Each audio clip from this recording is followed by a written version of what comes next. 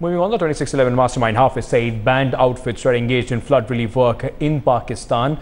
And one such radical wing of Hafiz Saeed, Falah-e-Insaniyat, is engaged in relief work at Chapra locality of Sialkot, which is just about a kilometer and a half from the Indian border. Headlines Today has obtained exclusive images of the relief camps along the Indian border. Interestingly, the outfit headed by the 2611 mastermind is seen working with the personnel of the Pakistan Army. Falah-e-Insaniyat is a banned outfit in Pakistan and considered to be a front for the Lashkar-e-Taiba. The operation comes days after Hafiz Saeed was caught on camera openly roaming across the Indian border in Rajasthan and exhorting local residents to join anti-India terror activities. While Pakistan flood victims deserve relief, security experts say Saeed's presence just across the border indicate to a larger conspiracy by Lashkar and its backers in Pakistan Army.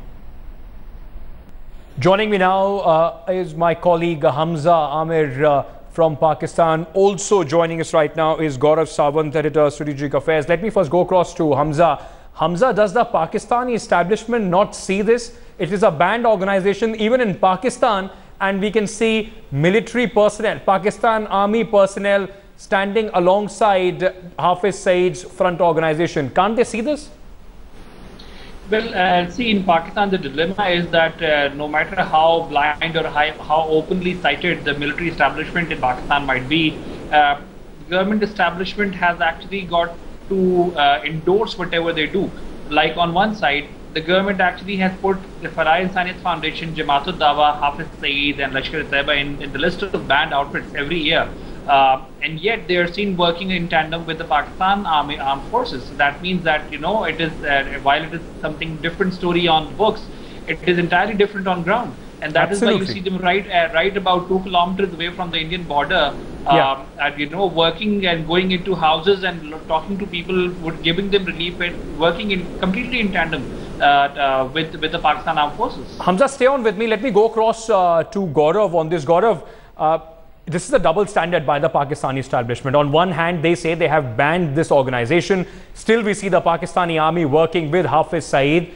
It's a ripe ground for, Hafiz Saeed to somehow get more people and, of course, launch a big anti-India attack. Well, there is a pattern to this. Hafiz Mohammad Saeed is well known, a two-faced snake operating in Pakistan along with the Pakistan Army, in tandem with the Pakistan Army. He's a designated global terrorist, and yet, you know, there are pictures of Hafiz Saeed having iftar at the General Headquarters Mosque with the chief of the Pakistan Army staff. So they break bread together. They are brothers in arms, and they operate in tandem against India. That is open information, as General K.H. Singh, the 16 Corps commander, was pointing out. That's point one. Point two, as you very rightly pointed out, Hafiz Mohammad Saeed uses these natural calamities, whether it's floods or earthquake in the past, as fertile hunting ground to recruit new cadre to attack India. Whether this is done north of Pir Panjal, south of Pir Panjal, or along the international border in Rajasthan or Punjab. We've seen instances, if you remember very recently, there's been an encounter in Kupwara where 4 terrorists were killed, and they took advantage of this recent floods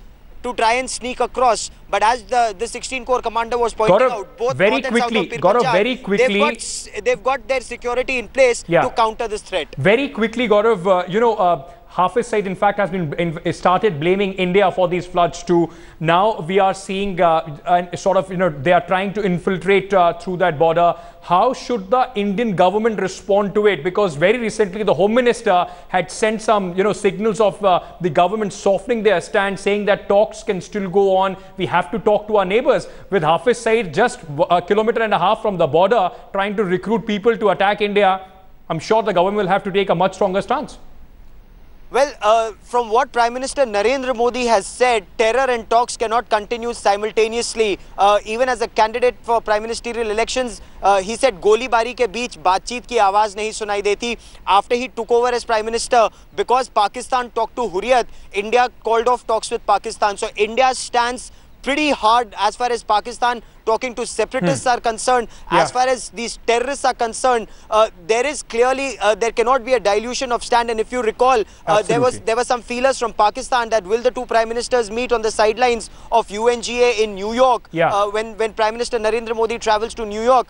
From what my sources tell me, it appears extremely unlikely unless Pakistan takes demonstrative action against terror, against very important information being given there by Editor Strategic Affairs Gaurav Sawant, that it's unlikely that Prime Minister Narendra Modi will be meeting the Prime Minister of Pakistan Nawaz Sharif on the sidelines of the UNGA summit in New York. With that, I thank both the gentlemen, Gaurav Sawant and Hamza Amir, for joining me on this story.